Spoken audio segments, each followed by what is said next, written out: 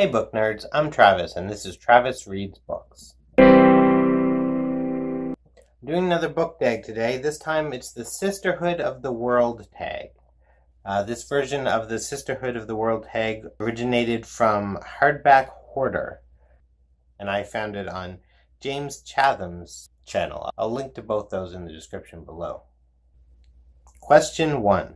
What is your current favorite song? Pick a book that relates to it.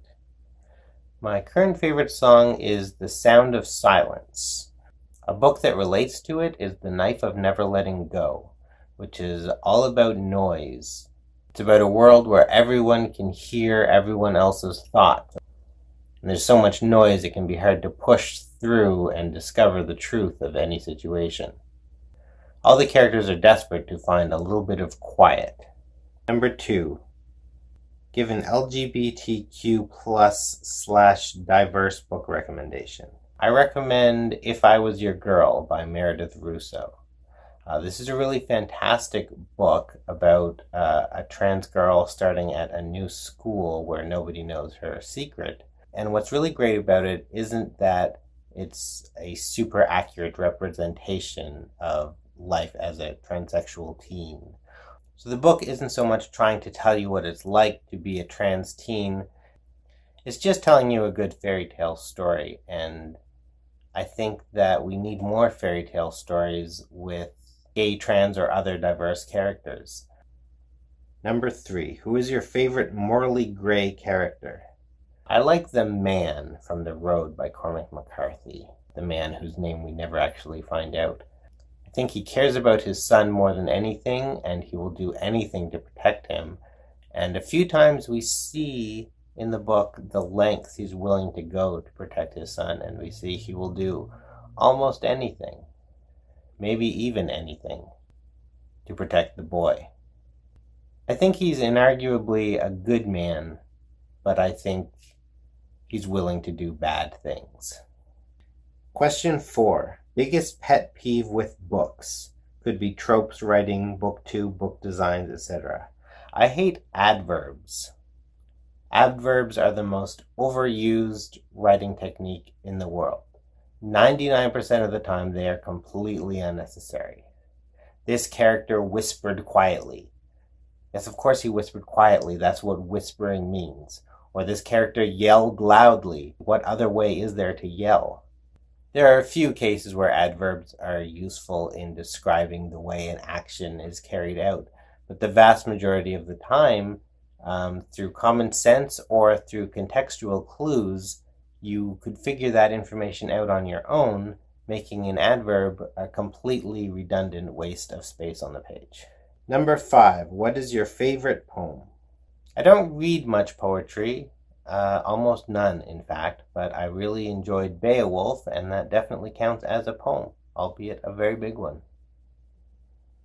Last book you DNF'd and why? I Hunt Killers by Barry Lyga, and I've actually tried on 3 different occasions to read this book, because a number of people I've seen have rated it highly, or it's gotten a lot of critical acclaim. But I just cannot get into it at all. I find the writing very poor and almost juvenile, unrealistic, very inauthentic sounding voice. I really disliked it every time I tried to read it, and I think I've finally given up entirely. Number 7. What does a 5-star book have to have for you? A good ending. More than anything else, an ending is important for me because I almost always hate endings. I think they're almost never done well. And B, because that's the thing you remember. When the book is done, it's the freshest thing on your mind. And when you're going to Goodreads to give it that star rating, unless you wisely wait a day or two, as most people probably should, but if you don't, then the thing you're remembering is how it ended. So if it ended on a particularly good note, then that's going to affect your rating. That's the way the book is going to be remembered in your mind. Number 8. If you had to get a bookish tattoo, who would it be of? I would probably get a semicolon or an ampersand or maybe quotation marks. Number 9. If you had to pick one book to read forever, what would it be? I would pick Ulysses by James Joyce, even though I've tried to read it and didn't particularly enjoy it. James Joyce has said he's hidden enough literary references to keep critics reading Ulysses for the next 100 years. So I think there would be a lot to unpack there, and no matter how many times I reread it, I would probably continue to find something new. So even though right now I have no interest in reading it, if I could only read one more book for the rest of my life, I think I could get quite a few interesting readings out of Ulysses. If you're wondering what's in my cup today, it is Starbucks Via Instant Iced Coffee. It's pretty good for instant coffee, but it's a little gritty and a little too sweet.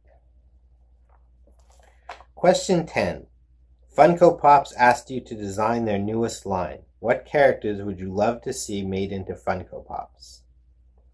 I would like to see Funko Pops based on children's books and the characters from them. I think there's so many great characters that would make great Funko Pops.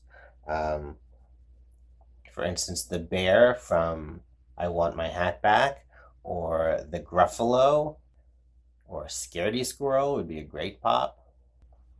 Well, that was the Sisterhood of the World tag. I hope it's okay that I did it, not being a sister, but like I said, I found it on James Chatham's channel, so I think it's okay for me to do it, even though I'm a dude. If you liked the video, be sure and hit the like button. If you haven't subscribed yet, it would be great if you subscribed so you could see all my videos in the future. And thanks for watching. Love and respect. See you next time.